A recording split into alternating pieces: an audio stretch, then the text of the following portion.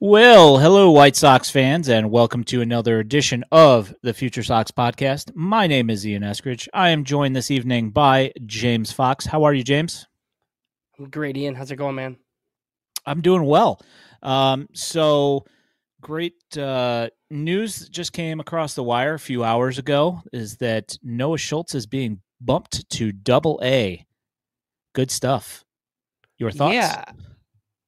I mean, look, he just we kind of said that he just needed innings regardless of where they were. And I think you had kind of made a lot of comments about how nobody in high A can hit him anyway. So let's get those innings in double. I think it's fine. Yeah. So the thing being is that the kid's got a .91 whip in advanced A. So if you aren't getting the competitive needs that you have there, even if he is just being slated as 4 innings per start, it makes sense to me to bump him up if that's indeed the case. You know, it just seems like a logical move to bump him up there, in my opinion. You know, you think that it's aggressive, or do you think that's the right move? No, I think it's fine. I think I think they do want him more challenged at some point than he has been. And he's just not, and obviously he's given up some runs, but nobody's hit him at all. So I don't know what it means. I guess like going forward, like, do you think this makes any more likely that he's closer to the majors than we thought? Like maybe like mid-season 2025, or does it not really matter? I don't think it really matters. We've talked, like you had mentioned earlier, with the innings and him needing to get innings. I personally don't want to see the Chris Sale thing, where they bring him up as a reliever.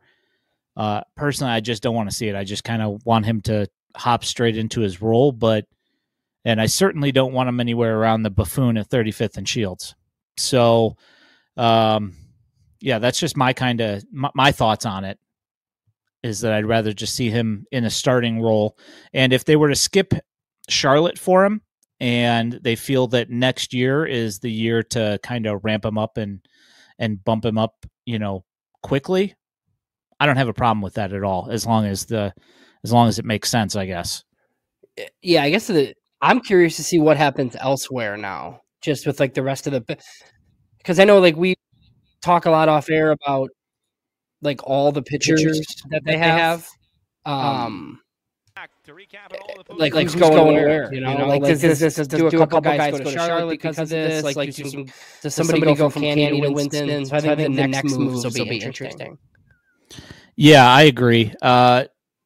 The chain reaction of him getting bumped is one of those things. And somebody asked in the Baseball Tossed asked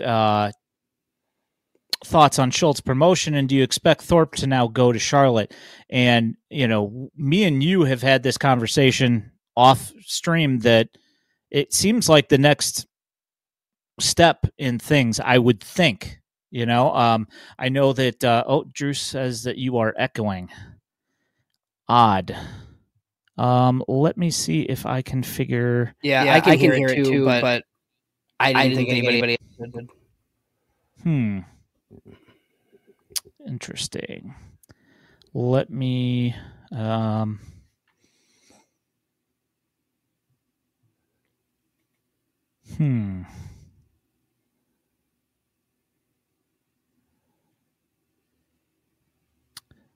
Do you have so your speakers aren't on currently, I take it, at all?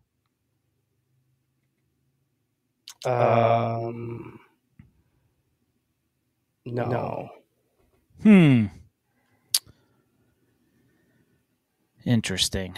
Well, I don't know what that. I don't know what's causing that, because I don't have that on in my area.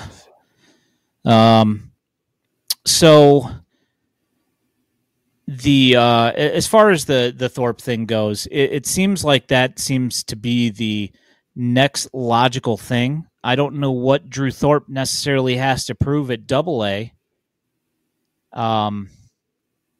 He did have a outing, his second outing of the week. Why does it keep doing that? He had a start last, what was that? 1 week ago on Sunday, and it was his second start of the week. And there was an issue with very high pitch count in that first inning of his second start of the week. And this week, his start, the first inning, was also a very stressful inning. He got up to, I think he got through the inning, but I think it was in 32 pitches or 31 pitches in the first inning this week. And after that, once he got out of that first inning, it was back to normal, and just 1-2-3 inning, 1-2-3 inning, and not much of a problem. So it seems like the next logical step for my thoughts, but anybody's guess is as good as mine, I suppose, because there has been no clarification from anybody as to what's going on. So. Well, I mean, I kind of feel like anybody from that rotation could go to Charlotte, and it would be fine. Yeah, Thorpe seems to be next. Andy's on the 40, though. Yeah, I had seen somebody make a comment on Twitter, which it's Twitter, but somebody had mentioned about Kai Bush being the next one to move to AAA just simply because of his age, which is a fairly relevant concern. And he has been fantastic so far this year.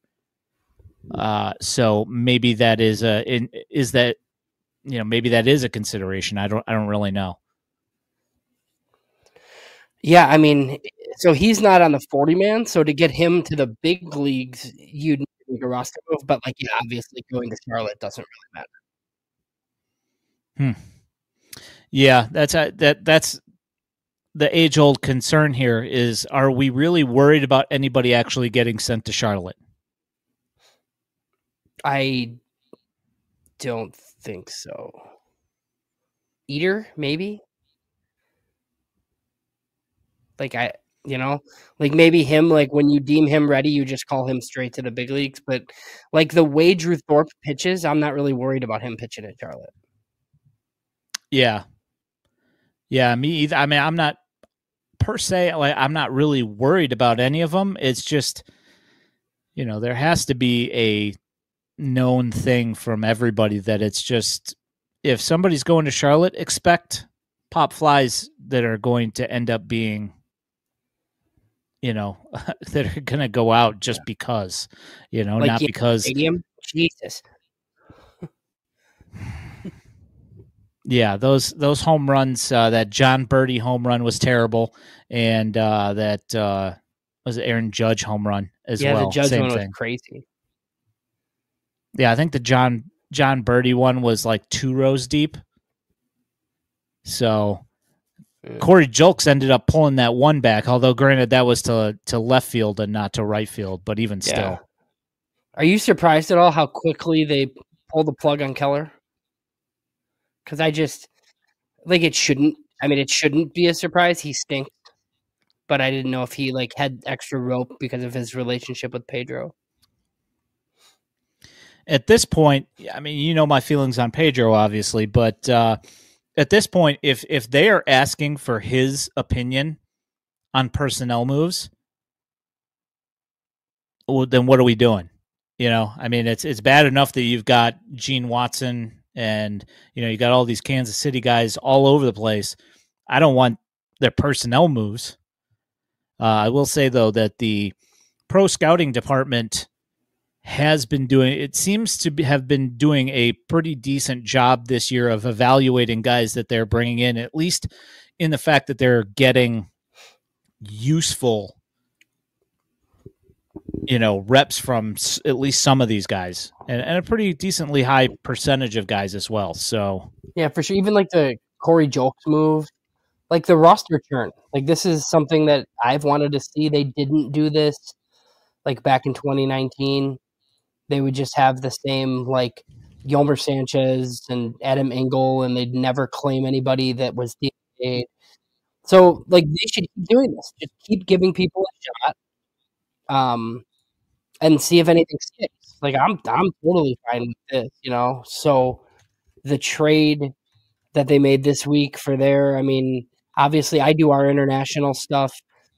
Luis Rodriguez, I kind of told somebody to just pretend like that trade was for cash. So he's like a low 90s reliever. I don't think they're going to regret that one. And if you think that Jolks can help you get through the season or whatever, I just think deals like this are fine. Yeah, that's the thing. You know, like I went back and he's a DSL and an ACL guy only. And if you look at his whip hasn't been great. If you look at his write up, I think it said something about him dominating the ACL or whatever with his cutter or whatever pitch it was, and I'm like, okay, you can say that, but if he dominated, why does he have like a 1.9 whip? You know, like come on, man. Yeah, that to me, that trade was kind of, you get somebody that's going to be useful to a major league team this year and wants to play, fine. And he seems motivated. You know, that catch he made in the outfield today was fantastic. Yeah, and he's going to get the opportunity to play, and if he stinks, they'll get rid of him too and make another similar deal probably. Yeah, just keep on doing it, you know, and it goes down to that roster churn thing. You know, the question being is that, you know, we're finally getting some useful outfielders out there. Are we still going to continue to see Gavin Sheets and, you know, trotted out there? It's that whole thing's still maddening. And he's, you know, I was thinking earlier this year that maybe he had gotten a little bit better out there, but it's still like way, way, way below replacement value. Well, his offense now is cratering too again. Like he's turning back into Gavin Sheets. I know, yeah. It's like well, did you hear the comments from Eloy today? Like with this guy, like he kind of talked about he's still not comfortable as a DH. He'd rather be in the field. And it's like, dude, we can't play with. What are you talking about? I would prefer to be a multimillionaire. Alas, I am not. You are not a right fielder. You are not an outfielder at all. I am sorry to, you know, to break the news to you, pal, but you're a DH. That's what you are. Sorry. Yeah, I have to agree with you on that, Doug.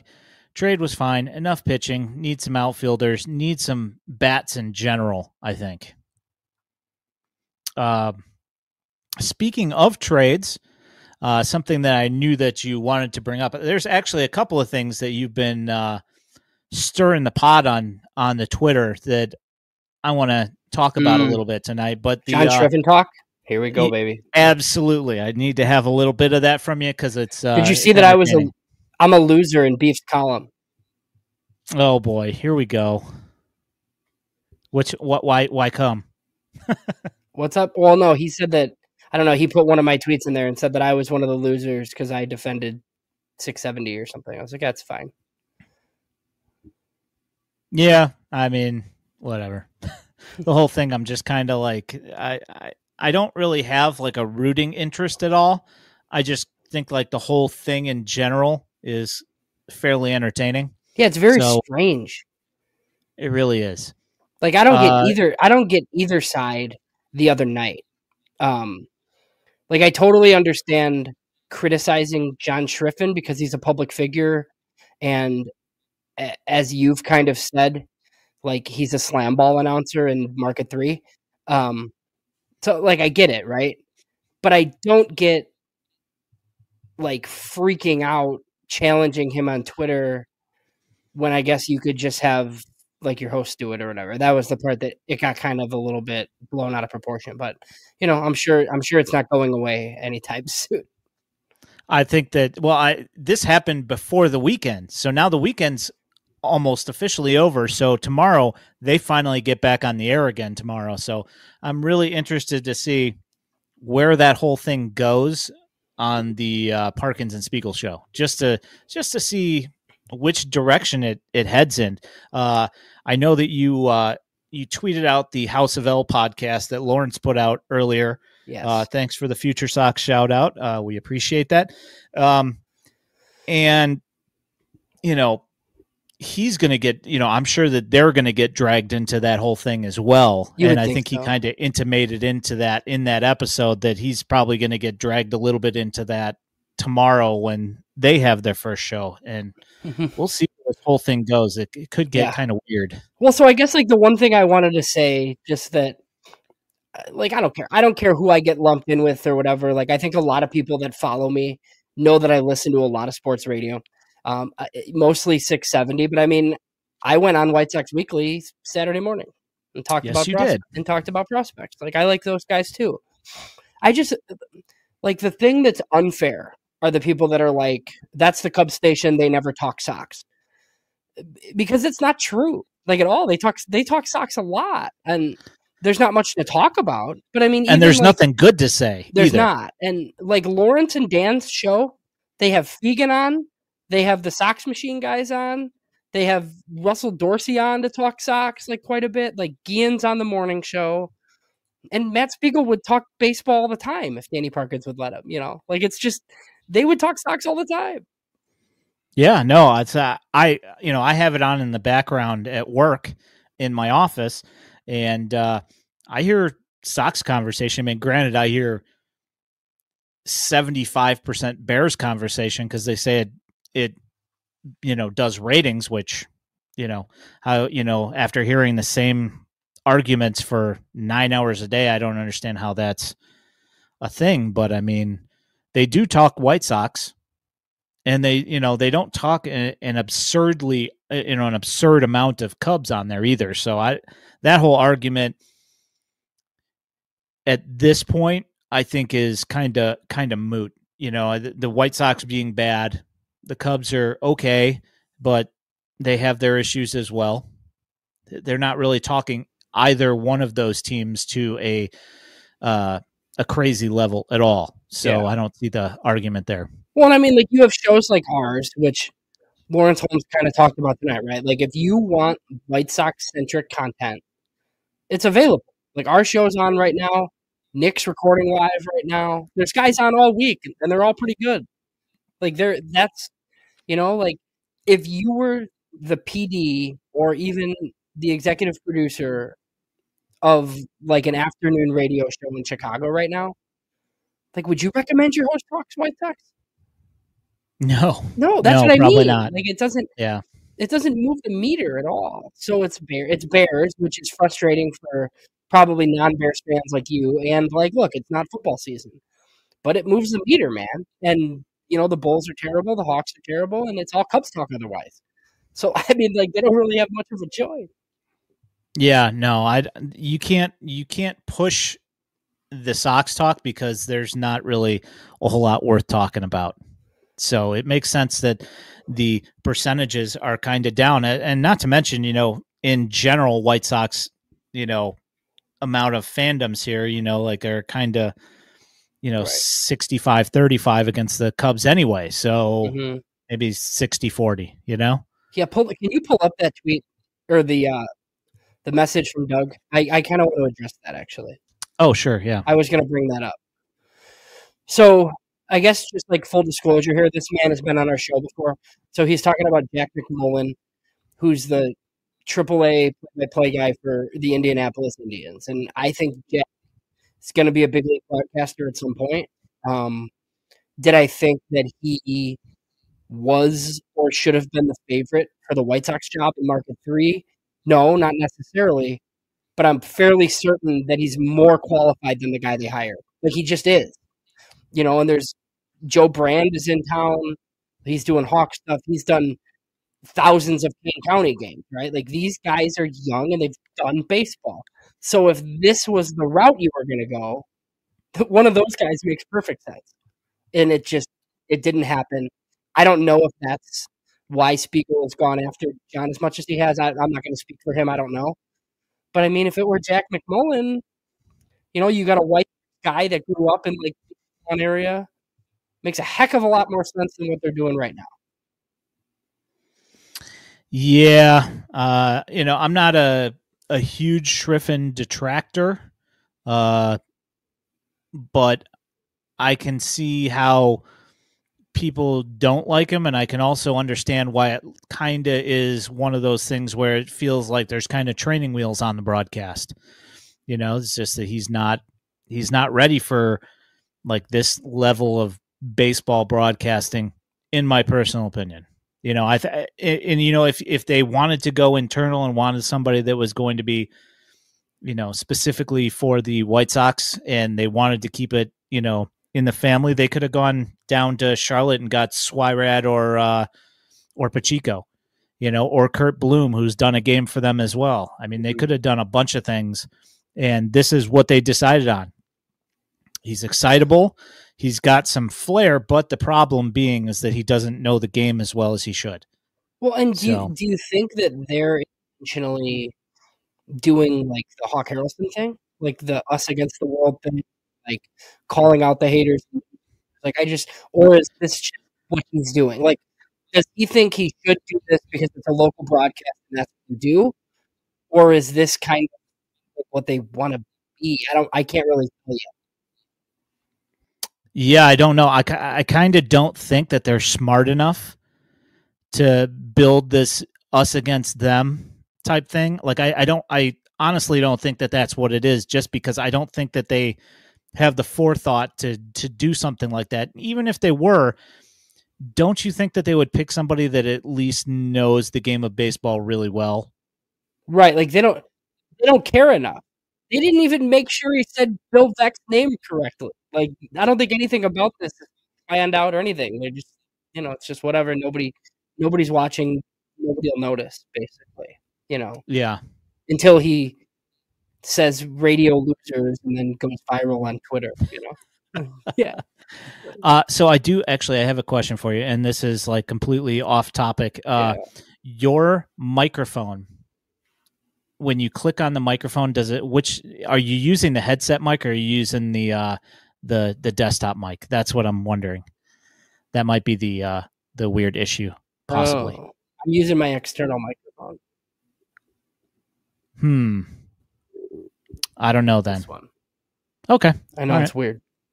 Fair enough. They said that the double back is the doubler is gone, so that at least that part's good. So moving along to other things that you've set off in motion on Twitter, Luis Robert has been mentioned by Jeff Passan as being a trade interest to the Seattle Mariners. Your thoughts on that? Well, I think it's the right team. I'd be pretty surprised if he got moved in season. I think we've talked about that. I don't know. I don't really see it. But I do think that's the type of team that could do like the Nationals Juan Soto type trade. Like they got a ton of position players. I think 9 of their top 10 prospects are position players. Now we're talking. Like if it's them, I think they could make a deal. Now, that doesn't mean they would, because I think right now, if we went through trade packages, it's going to be absurd. Like the return's going to be crazy, So it would. I don't know. I would bet against him being traded. I do think it's interesting that it was Passan. Yeah, that was the kind of thing that made me take notice. Is that, had it been just somebody random bringing it up, I'd have been like, yeah, okay.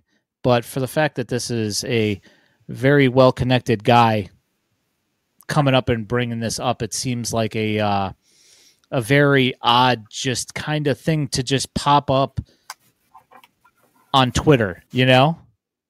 Just seems to me that it's kind of weird that now, while he's still injured, that Jeff Passan's bringing this up. it just seems like kind of a weird time to be bringing that whole thing up. Well, for sure. And I did say like I had heard last week that they'd trade anybody. It doesn't mean they're going to. I just think like in the position that they're in, they have to at least like kind of think about it or listen. But there's only a handful of teams in baseball that could trade for Luis Robert. And those teams, probably half of them wouldn't even be interested. Yeah, and not to mention, we're also looking at a guy who, I saw somebody refer to him as Byron Buxton in reply to your tweet there, and I was like, yeah, that kind of tracks.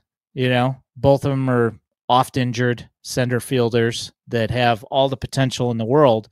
It's just a question of will either one of them ever be healthy for a full entire season. Yeah, for sure. And look, if the White Sox people, Chris Getz, Gene Watson, whoever, if they feel like Luis Robert isn't going to ever be able to stay healthy consistently, then I think they probably trade him. Yeah. We don't know that. Yeah, no, that's for sure. And like the thing being that do they just want to get rid of that entire core of players? We know Eloy's gone. We know Moncada's going to be gone. All of that pitching's gone, except for Kopech, and he's probably going to get moved this trade deadline as a lockdown closer if everything goes to plan here. The only one that would be really left is Luis Robert, and they still have him under control for so long that they should be able to, assuming that the other team does see the value and believes in the fact that they can keep him healthy, then, maybe they're willing to give some decent return on that package. Although I don't know, with the risk that has been with his health, I don't know if they're going to be willing to part with as much as everybody thinks. Yeah, I would agree there. And I don't know how he should be back pretty soon, I think. My guess is we hear deadline rumors, teams being interested, but nothing really moves. And then it becomes like a December winter meetings thing. Yeah. I mean, we've got what, 25, 26, we got 3.5 years of control for Robert. Right. Yep. So you're going to have to get some massive return because if he does stay healthy, they're going to get huge, return on that. But the thing that you have to figure out is you're going to have to find somebody that believes that he's going to be that, or is willing to at least give you enough decent amount of value back that you're willing to take the discount on moving him out just because you don't think that he's going to be healthy. You know what I'm saying? They're willing to take that risk on his health. So, yeah, and I think it's kind of like, and they cannot do this for Robert, but like the trade with the Mariners for Gregory Santos, right? I think at first blush, it's like, oh, that's not enough in return. And I think the primary point of that was to get the extra draft pick and the extra bonus pool money, and we'll see what they do with that in July. But I think they kind of baked in the fact that they didn't think Gregory Santos was going to be able to help them. Yeah. And now Deloach hit his second home run today, so that was nice. Prelander Baroa had a scoreless inning today, which was also nice.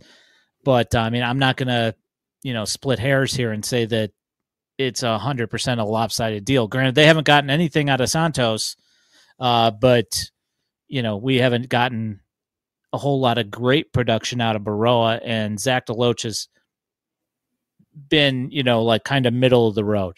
So it's not like either one's, blowing up on either side. So let's hope if we see him traded that we're going to get some great value back. But at this point, this early in his contract, I don't know if that's necessarily going to happen.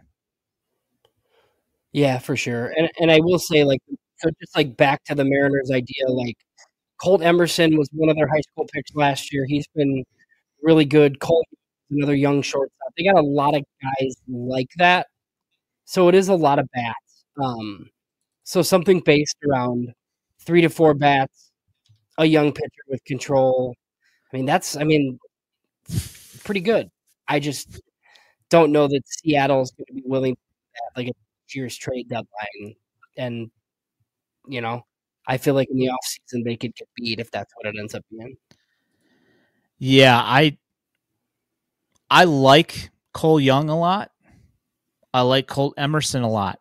Lazaro Montes also been very good. I mean, there are so many names. Colt, there are so many names that they have in their top 10 that I do like and would certainly be interested in. I just don't know how many they're going to be willing to give away for Luis Robert, knowing that you might get 100 games out of him a year. Is it worth? How much is that worth? How much is his time worth? Especially when you look at the first couple of weeks that he put up this year and the return on, like the numbers that he was putting up really aren't all that special. So, we'll see. It's going to be interesting. Yeah, I just think there's lots of other guys that are going to get traded before we talk about a Luis Robert trade, right? And that's the first thing I thought of when I kind of saw the Keller thing. That it would put forth like a bunch of other moves, and I'm like, oh, I wonder if they traded somebody, but it doesn't seem like it. Yeah, I don't think so. I think James Fegan alluded to the fact that it was a response move to Dominic Leone coming back from the IL and them wanting to keep Schuster in the bullpen. So that's why they're getting rid of Keller. But I feel like I would keep Soroka in the bullpen too. Oh yeah. He threw 97 the other day. Yeah. So you're gonna put that guy back in the rotation for what reason? I don't buy that. I don't know. And if they are, and my answer would be, what's the reason? Would be that they're dumb. that would be the only thing. Even like if you think you're gonna trade Mike Soroka for like a C- prospect, right? Are you more likely to get that guy with him starting and having a 5 ERA, or transitioning him to relief and maybe his stuff plays up? Yeah, I mean, personally, I kind of think that Soroka is only going to be useful as a bullpen arm. And the only thing that anybody's going to want or trust is if he's throwing 97 miles an hour, coming out of the pen and only able to, maybe go a couple of innings. Like a contender can use somebody like that, in a mop-up role if they are trying to conserve innings on the rest of their, like say on their starting staff or whatever. If you got somebody that can come out and throw 2 innings and you cut somebody off at 5 innings and, he goes 6 and 7, like that's a huge bridge thing and allows you to save, your starting pitching. So, as you're going into the playoffs and stuff like that I totally get. As a starter, I don't really see the value there unless he's throwing hard again, because him in the starter role this year has not been great. It's not been terrible, but it seems a lot better coming out of the pen.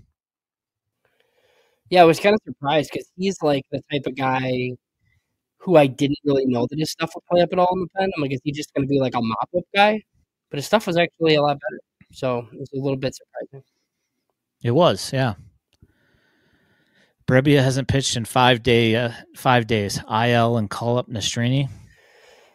I mean, it could be Nastrini at some point. Like if they just like add him to the rotation, I wouldn't be that surprised. I don't know that he's like earned a spot in the rotation, but I'd rather watch him every 5 days than Brad Keller. Yeah, no, 100%. Like that DFA is, I am A-okay with that DFA.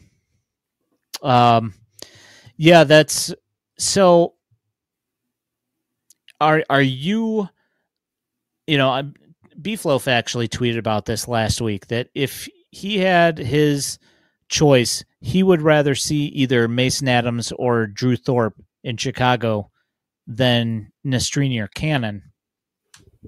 Just I would assume because he thinks that the upside's a little bit higher. You have any thoughts on that? No, I just think. I mean, look, I'm going to trust Bride Bannister at this point. I mean, I feel like adding an Adams to the 40-man right now doesn't really make that much sense. Like a lost season. Yeah. But if it's Thorpe for just like one start because they want to get a look at him, he's on the 40-man. Like that, I would understand, right? Even if like all of a sudden Jake Eater's making his big league debut, just because they want to. He's 26 years old. He's on the 40-man. Those moves make more sense to me than like prematurely a guy, like before they're ready. Like Mason can hold his own.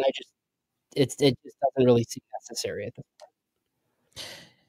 Yeah, and these situations that keep on coming up, it really shows you what a mess they made out of the 40-man roster, and just the amount of moves that have to be made just to make something simple happen. It's absurd that they even have to consider, shuffling all the, deck chairs on the Titanic, I guess, just to try and bring more talent up to the roster. It's pretty awful. Yeah, and I mean, I don't know how much you were going to get into performances, but like Iriarte is on the 40-man.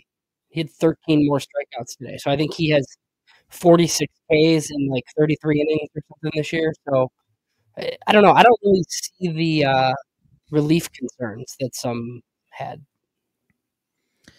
I mean, I can see it. It's kind of one of those things where sometimes he looks like, oh, yeah, that's why they say that there's relief concerns. But it usually is like one start and then it's gone. Yeah, like 8 walks one time. Yes, exactly. That's when you see that, oh yeah, I could see why they say that, oh, there's some relief concern there. But then there's games like today where, he goes 7 innings and, 1 walk and 14 strikeouts, insane. So in Birmingham.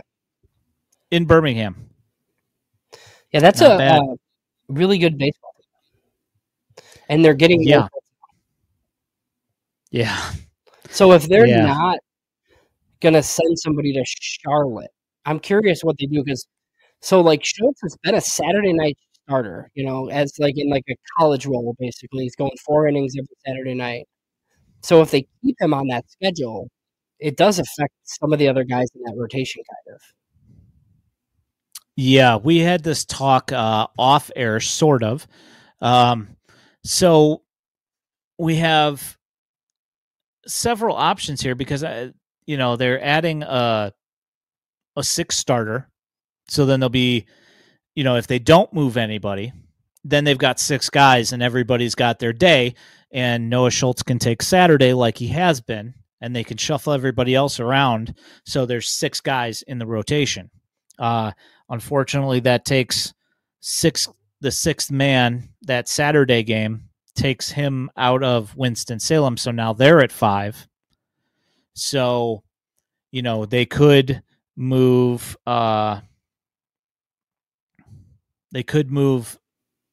either Jose Ramirez or Shane Murphy to the rotation and still have 1 piggyback, I guess. Or, maybe they feel that Jose Ramirez is ready for Double-A, or they feel somebody else in Winston is ready for Double-A. They move him up with Schultz as a piggyback, and then they give Shane Murphy or whoever the other day. So there's still 6 starters in Winston. I mean, regardless, they're going to figure out a way to get this whole thing done. We just wait to find out how they want to lay out the rotations, if they want to have it as 1 start every week, or if they want to have it so every once in a while there's a guy that has 2 starts a week. Right, because that's what was happening at some point. Like somebody would go Tuesday, and then that guy would also throw Sunday. And you know. Right. So do Yeah, you have any Iriarte's that issue? guy. So do you have any issue with guys just starting once a week, or would you prefer to see that where it's just you stay in rotation and somebody goes twice a week?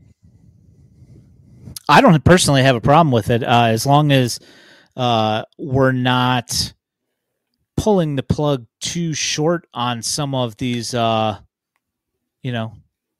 some of these innings. Like I don't like it when I mean, obviously with Schultz, it's a completely different scenario. But like some of these other guys where you're pulling them at like 75 pitches and like 5 innings or whatever, I don't want to see that anymore if they're only pitching once a week. Right. Here's a question. Yeah, I mean, so it could be him, but it could be any number of guys. I kind of feel like. I mean, like Seth Could be Keener. Keener doesn't belong in low A. Lucas Gordon doesn't belong in low A. Obviously, Grant Taylor's there now, so yeah, somebody could move. But I feel like it could be any number of those guys.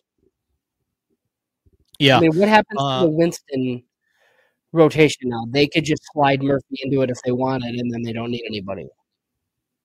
Yeah, I mean, he pitched 4 innings the other day, something like that, and had like 7 strikeouts. So, I mean, he was great in Canny last year.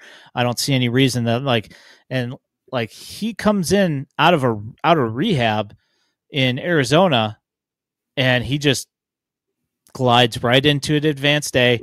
You'd never know that he hadn't pitched an advanced day before. He just came in and just started striking people out left and right and throwing up zeros on the scoreboard. So but then they also added Taylor to Canny, and they didn't do anything to accommodate, right? They didn't bump anybody up. They did. They didn't bump anybody up. They just took Bach instead and made him like a piggyback guy. Yeah. Yeah. But I mean, Bach instead could go back in the rotation if somebody, Bautista or Keener or somebody goes to Winston.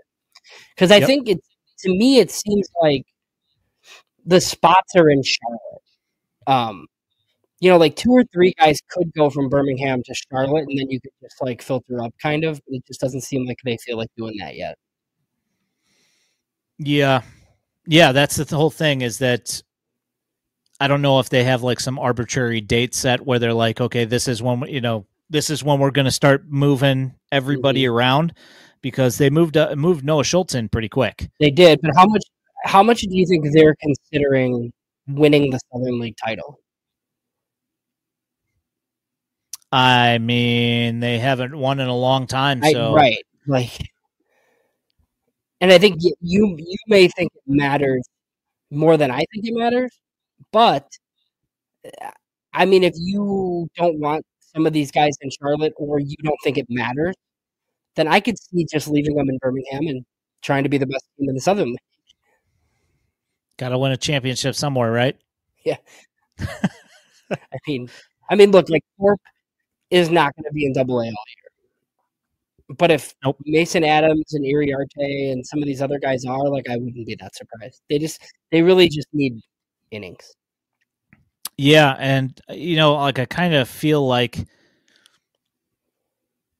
if you're going to take a guy out of the Birmingham rotation, I don't think it's going to make a difference. Right. Because this team's this organization in general is so deep in pitching that at least at the AA level, I feel like no matter what they, like who they pick out right now, that they could fill the slot and it would be no problem.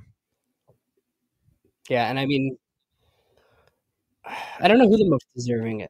Thor probably, because he's great, but I mean, like Kai Bush probably earned it too. Kai Bush has been really good.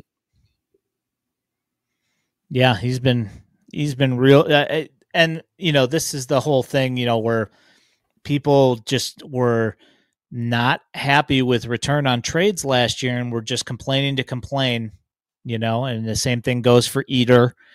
Kai Bush, Edgar Caro was like, he looked okay, like they were mostly happy, they were mostly happy with him, but when it came to like all the returns on the trades, everybody was super critical about the return on the trades. So yeah, he's looked great.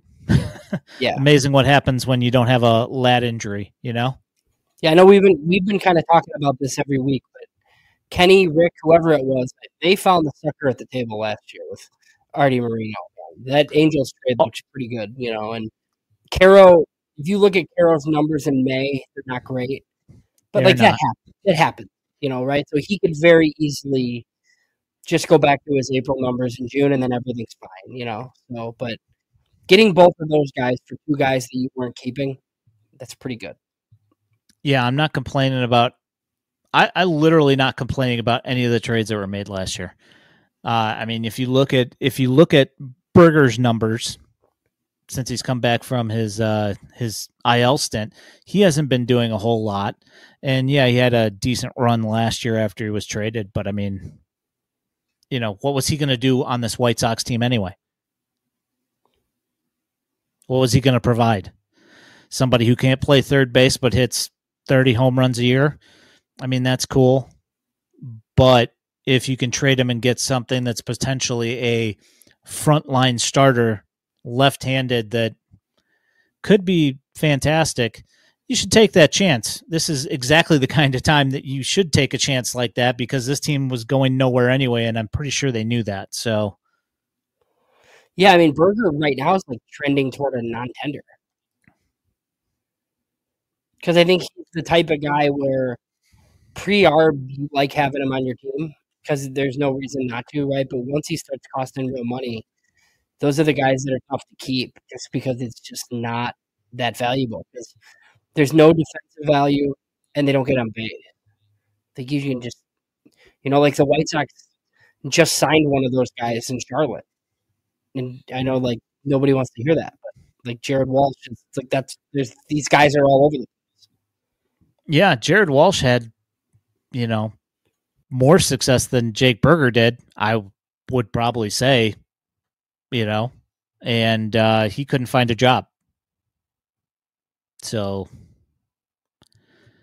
at least relatively close to the amount of, success that he had. Anyway. So obviously, like, one other thing that happened this week, you watched Grant Taylor pitch in Kannapolis and kind of right away had some takeaways. So, just I guess your thoughts on that. I interviewed that kid and loved him, and I just like watched. Well, I didn't watch. So I looked at like the stats from Arizona, talked to people that have seen him, and there was rave reviews. But now we're gonna have video. Yeah. So he made a couple of bad pitches. That's it. There was a couple of bad pitches. Everything else, everything else was great other than those couple of pitches. I think he hung like one slider or something like that, and it got hammered. I'll take that. Thanks, Beef. Yeah, so no, he looked great. Composed on the mound.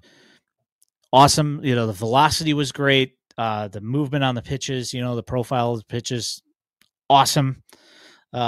He's pretty much everything that I hoped that he would be. It wasn't a perfect debut, but it was certainly, way more than not good. I was very happy with the debut. So yeah, and this is just going to kind of depend on how back his like secondaries are, because the fastball is better than it was. He's 97 to 100. I know Joe Doyle told us he looked like a top 20 arm last February, and then he blew out. And obviously the White Sox did the same thing the previous year with Peyton Pallette, and his stuff is not back. His fastball's not what it was, and there's been some struggles there. But Taylor is kind of like the opposite of that. Some of these guys come back better and stronger, and that's how he's looked so far. Yeah, I was just actually going to bring Paulette up, just because of, samesies. Yeah, his stuff has not come back. The spin rates aren't as good. The breaking balls aren't nearly as sharp, and the velocity hasn't come back. They took they've been taking their shots and trying to get some value out of doing that, and it's worked a couple of times, and it hasn't worked that one time. So, I'm okay with them taking these risks and trying to get some real high upside, with the caveat that there could be a very, very low floor in, the fact that they might not get anything out of them at all. Well, I think with Taylor, it just kind of seems. So first of all, he's like bigger than I thought he was. Like he's just looks like a workhorse already. But I think he's even in a decent system that's loaded with pitching. He might be in the top 10 like right now, just because like he's one of the highest upside arms in the system. And I heard the reports from Arizona, but they've moved him to Kannapolis pretty quickly, so they've obviously felt the same way. He wasn't going to get anything out of pitching in Arizona. Speaking of Arizona, do you want to move into that a little bit, just very briefly, because we don't have any video on that kind of thing, and it's kind of it's kind of like looking at Game Changer for a Little League game. You see that somebody has a single, and you really don't know how that single happened. It could be just that somebody just didn't feel like catching the ball, and so they're credited with a single. You really don't know. But I will say that the White Sox are second in batting average and second in OBP in the ACL. That's pretty awesome. Also, second in OPS. Yeah, pretty good. That's nice. George Wolkow, it's like 9 games. It's way too many strikeouts. But when he's not striking out, he's doing quite a bit of damage. So he's walking too. He's got a couple of homers. I think Javier Mogollon's the same thing. I feel like all of his outs are strikeouts. So even like after a rough start, his numbers look okay. There's just Adrian Heel is probably his name, but it's GIL like Gil. He's hitting like crazy. There's just a whole bunch of GSL guys that are there that are just playing well in Arizona. And there's been some years where there's just no offense at all. So it's good to see. Yeah, pretty happy. And, we kind of set up like this, like friendship with the Prospects Worldwide guys, and they've been tweeting video at us, and we've been retweeting it. So, if you guys, hopefully you guys are following us on Twitter, but at FutureSox on Twitter, you can see, George Wolkow home run. You can see Javier Mogollon home runs. You can see, all sorts of nice stuff. Steven Flores, catcher prospect. It's nice to be able to get eyes on those guys, especially since they don't televise any of that stuff, don't stream any of that stuff, which I absolutely hate. Because one of the real problems I see with that is that we don't ever get highlights of the pitching generally, unless it's somebody like Grant Taylor. Like that's the only time that we've pretty much seen footage from Arizona is when he's the one who's pitching. So that's kind of a bummer. But you've kind of said it, like how hard is it to just turn a camera on? You know what? I'm about to show you in July, because I'm going to end up in North Carolina. I'm just going to have a camera, and guess what? Stuff's going to show up on there. It's literally that simple. I don't understand why it's such a difficult thing. But so I think my favorite thing about just like the random Wolkow highlights are just that this dude should be a senior at Downers Grove right now, and he is massive. Like he's so big. Yeah, he's like 6'7". He plays some center field. He kind of looks like Joey Gallo, but he's 18. Yeah, and he is batting right after Mogollon, who is like 5 foot. Yeah, 6. He looks probably. He looks like a 5th grader. Yes. Yeah, he really does. It's pretty funny. What was I going to bring up? So yeah, we already talked about Iriarte's performance today. Do you have any other performance? Oh, I thought you were going to go into one of your favorites. Mason Adams? No, Riley Gowens. Yeah. Oh, Riley Gowens. Oh yeah, he looked awesome today too. He had a no-hitter going into the 7th inning. He gave up a single, and he had 2 walks, struck out 11, looked fantastic. Now that right there, when you talk about the Aaron Bummer trade, and yes, you got the Nicky Lopez. Yes, you got your favorite guy, Braden Shoemake. Yes, you got Mike Soroka, who might be a piece out of the bullpen. Beef mentioned him earlier on Twitter. I saw, the fact that he's throwing 97 miles an hour, fantastic. But Riley Gowens and Jared Schuster, who's also in the pen in Chicago, like those might be the 2 most useful pieces from that trade for something that I think everybody hated anyway, because every time they brought him out, nobody seemed to have any faith in him. He had no faith in the defense behind him. And it was just generally always a bad experience whenever he came out. So at least in the last 2 years. And now he's doing that for Atlanta, and we might have gotten some useful things for that. Yeah, Riley Gowens is a decent bit of pro scouting, right? That's a throw-in, and I don't think anybody was really expecting much. And he's in the starting rotation, and all we talk about is how loaded the starting rotations are in the minor leagues, and he's cracked one of them. So, yeah, that's pretty decent. Yeah. I mean, when you're following up Noah Schultz from Saturday night as the Sunday starter, and you're going out there and dominating just like he is, it's generally a good thing. I mean, granted, I won't quite go there, but he's definitely pitching really well in advanced day. And, you've been able to see him build progressively. Each start, he's gotten a little better. So it's nice to see that he's pushed through the initial wall that he had when he was with the Braves. They had him kind of alternating between starting and relief, and he came here. They put him into a starting role, and he's been putting in some innings and been getting better. So there it is. Stole the Bummer trade. Ooh. I'm claiming victory on that one already, because I'm pretty sure every single Braves fan pretty much hates Aaron Bummer by this point. So, you have any particular performances that you were thinking of in the past week that you wanted to highlight here? No, I mean, when I went on ESPN this week, I mean, obviously they asked about Colson Montgomery and like a timeline type of thing, and I don't really know. I kind of feel like it'll be after the All-Star break, no matter what. He has to keep doing what he's doing. I think there's some obvious hit pool like concerns and questions.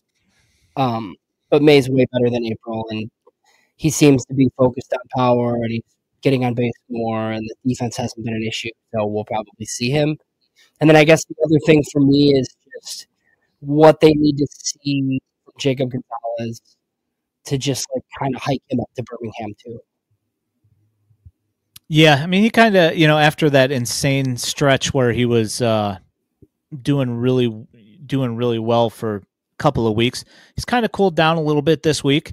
But I mean, it could be any one of a number of things. He still did get on base here and there, so it wasn't like he had a complete and total shutdown this week. But I think that for the most part, like the Dash offense did have a bit of a rough time in Greenville this week. There were a couple of guys that did really well, being Sean Goosenberg. I think he went 10 for 25 in Greenville this week, and had a couple of home runs. And Bryce Willits also had a good week there, but nobody else really had that great of a week. And that's like, Jacob Gonzalez had a great week before that. Wes Kath had been on a tear as well. It seems like a bunch of those guys cooled down this week in Greenville. So I'm kind of interested to see what happens in this following week. Yeah. And Sleepy brings this up. This is definitely something that needs to be addressed. Ryan Galaney for the Kannapolis Cannonballers. He's got something like a 1037 OPS or something like that. And he's hitting like 3 360 or 350 or something. I mean, there's, he's a full college guy, so clearly he should be playing in Winston-Salem. The only problem is I don't know what to do with him, but that actually brings up this interesting one here, is that should we be worried about Zavala yet? Because Zavala is hitting roughly about 180, 182, something like that. And he's been struggling pretty hard down there. The power hasn't really showed up. Obviously, the only thing I will say is that his BABIP is extremely low. And when I say low, it's like 220. So if his BABIP is coming in at like 220, that seems to me that that's probably, there is some weak contact here, which is obviously going to influence the BABIP a lot, as if there's weak contact. Of course, the batting average on that ball in play is going to be low because it's slow and right at somebody. There is definitely some of that there. But to me, it does seem like it's probably a little bit low, because when he does hit the ball hard, it has been going at people as well. So I'm not worried yet, but it's something to keep an eye on for sure. Yeah, so the Galaney mention's interesting. So I know Kevin Burrell a little bit. He's one of the White Sox area scouts. He brought up Galaney to me this week, just kind of, hey, look at my guy sort of thing. He's doing well. Yeah. But I mean, like even Caden Connor down there, like those guys just don't belong in low A, but it's hard, right? I think when you're a day 3 college guy, this is essentially what you have to do to get noticed, right? And it's not really fair, because a lot of these guys rake down there, and then you get to the higher levels, and then like it's kind of a struggle. But to me, there's no reason to keep them in Kannapolis much longer. I know you got to find them playing time, but yeah, I just think they're too good for the level. Yeah, that's really the question here, right? Is that if obviously they're too good for Kannapolis, but who are they going to bump out of the way to push up and get some playing time? That's the thing, because they're probably not going to push Chris Lanzilli out of the way, probably because he's been playing fairly decent up there in Winston-Salem. Not going to push Zavala out of the way unless the White Sox see fit that he's going to go down and put him back in single A, which he's already proven that he can hit really well at, and then they're not going to bump DJ Gladney either, unless they bump him up at some point. But the thing is that, the performance there has been so as well. So it's like, these guys kind of have to bump those guys out of the way. And this is a great point, Doug, that I'm going to bring up, because I also miss Rookie League a lot. Granted, this is, a late season thing usually, but I do miss the fact that they don't have that, because it gives guys like this an opportunity to get more playing time and not have to sit behind people when they get drafted, or when they're too good for the ACL, but not good enough for A-ball yet. You could send them and they would go to the Great Falls Voyagers, and they would play out there for a couple of weeks and get some extra reps in. And I do miss that a lot. It's unfortunate. Yeah, and it's not like Ryan Galaney would be playing in high rookie, but a lot of guys would be, and low would be better. So then it would be better judge like what some of these guys are, and that's one of the other things that the area scout really wanted to point out, was that he didn't feel like he was first base only. I think that's where he's been playing most of the time, though. So the White, he's first base only, but I think when he was drafted, the recommendation of the area scout, like he played both outfield corners, he played some thirds. So maybe that's the bag, and that could be informative if he does move up and he could play some other spots.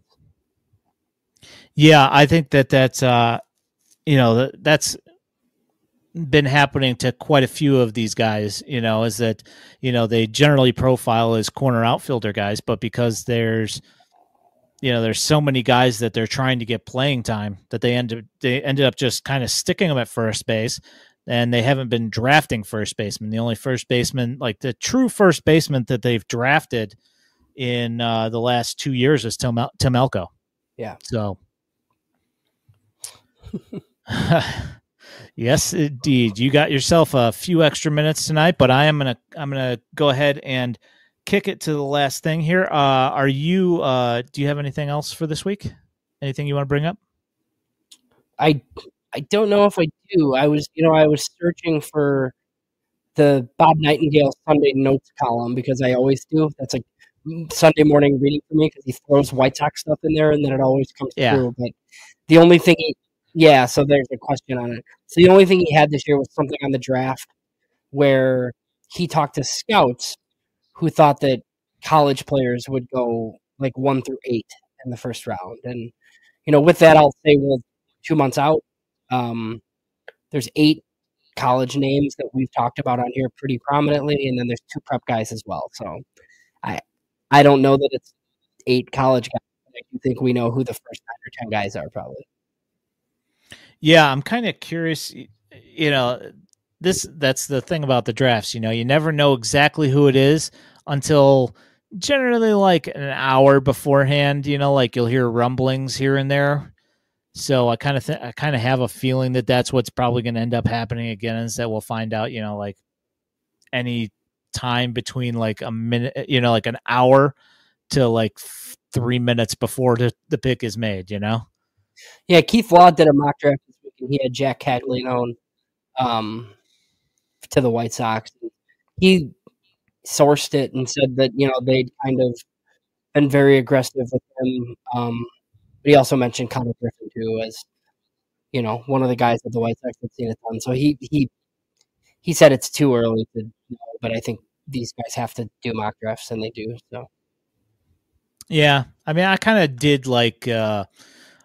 did some research yesterday on Jack, just because I was interested. I knew that he was having a better year this year than last, but then when I kind of dove into the numbers, I was like, oh wow, he really genuinely has made some fairly large improvements to his game. His chase rate is way down. And I mean, that's evident when looking at his strikeout numbers versus his walk numbers, which last year I think he had like a 20, I don't know, it was like a 17-18% strikeout rate to like a 5% walk rate.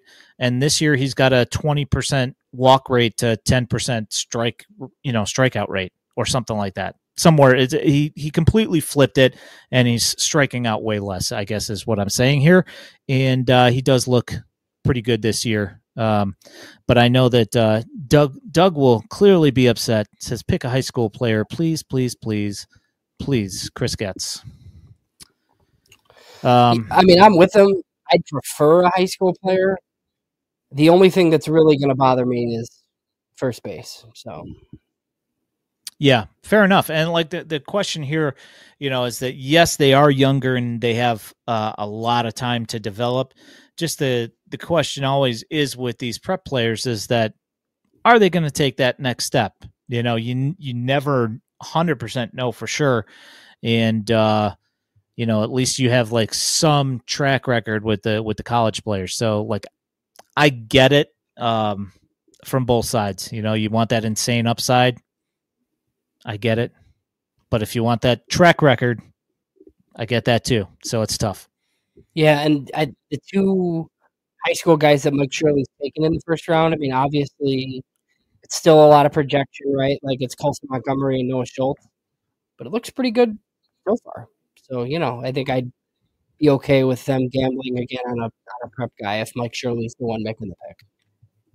Yeah, and when you look at things like George Wolkow, who's drafted way on down the line, he was not drafted in the first round. So, when they're taking risks like high risk type picks later on prep guys that they've worked out a deal with, more or less all I'm going to say is that if Mike Shirley and company think that Jack Caglione is the guy that they think is the biggest talent right there, I'm going to trust him.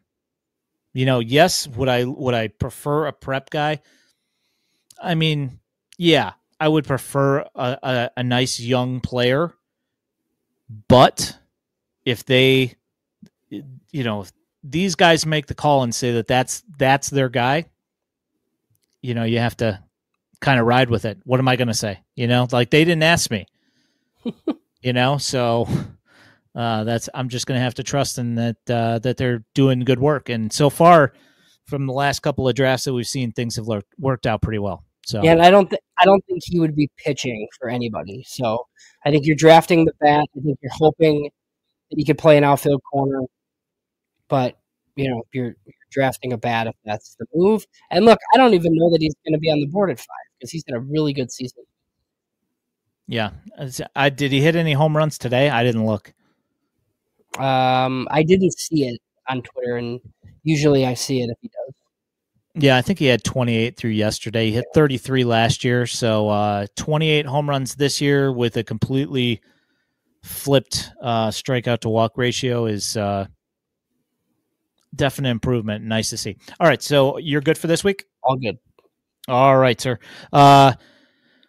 FutureSox.net, you can find all of our written content. You can find this podcast if you are looking for it there. You can also find it wherever you find your podcast.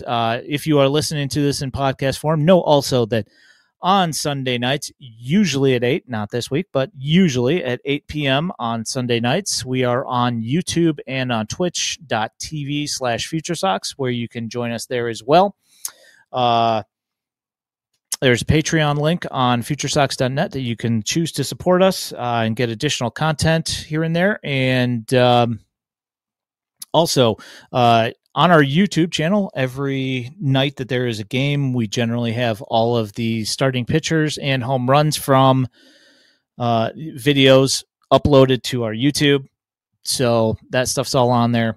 My name is Ian Eskridge at Daily White Sox. He is James Fox at JamesFox917. We thank you guys so much for your time. Please stop in and see us next week. Subscribe and like here on YouTube. And we appreciate you so much and have a great night. Thanks. Bye.